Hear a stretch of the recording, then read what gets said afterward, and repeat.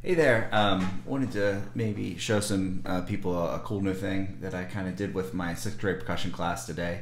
For all this virtual learning, it's been a little hard practicing note naming, and one thing that I've used in the past in person is an iOS app called Staff Wars Live, and it's kind of a fun Star Wars themed app, and a lot of people used Mark Wessel's Speed Note name tutor, and I know that that thing has kind of went by the wayside. We all love that, but this has kind of replaced it for me, and I kind of have to wrangle a little technology to make it happen. But that's kind of where we're at right now. So here's kind of my setup. I have it on my iPad off to the right side of my desk.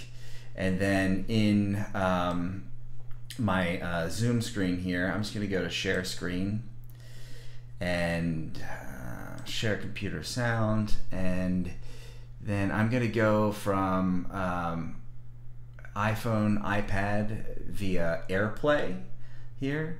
So I hit that option and click share. And now it's gonna ask me to go over to my iPad, and I'm gonna go into my iPad here and turn on my screen mirroring, and Zoom MZ iMac will pull up so I can select that. And now if you see on my screen there, I'm starting to see the that on my screen. So I'm gonna come out here and go into my Staff Wars. Staff Wars is a fun little game here. So I'll show you how to customize it, but we'll just start it for now. Sorry, I forgot. I always do it on the screen, forgetting I got to do it on my iPad. So little notes are going to go by. I'm going to go over my marimba here, and that is going to be an E, and that destroyed it, and then a C. And what I do is I'm kind of turning around, looking at my screen, and I go around in the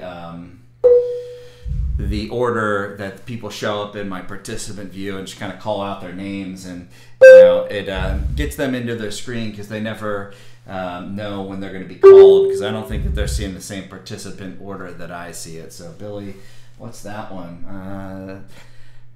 It's beginning percussion first week, so this is going to take about 14 minutes for an answer. But nope, it finally says D. No, not a D. That one goes by. Didn't get that one. I'll try another one.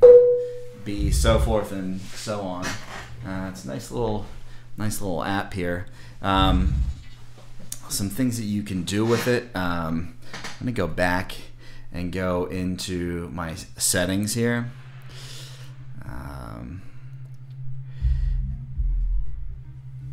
Turn down this music a little bit while the beats are sweet. Let's get them a little softer. You can change your note range here. Just slide that down, and then that will put that any range you want to practice on. You know, if you're just using you're practicing your upper ledger lines, you can do just your upper ledger lines. If you're doing your lower ledger lines, you can do just your lower ledger lines and really do whatever you want. You can choose keys, so different accidentals will pop up that you want them to do. So, let's just say we're working on our B flat scale this week, and we want to work on the note naming. I can select B flat, and additionally to that, we can change our instrument.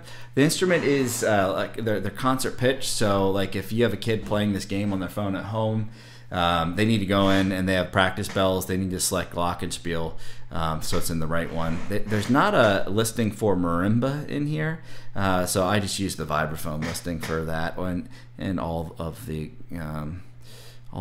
wind instruments seem to be in there. So now I click save on that, and you can also work on your bass clef instruments and the rest of your clefs there. So yeah, that's kind of the gist of it in A. So now we change the range of that, and that now is there. So I don't know if anyone finds this helpful. It's been worked pretty well for me in my classes this week. And reach out if you have any questions on it.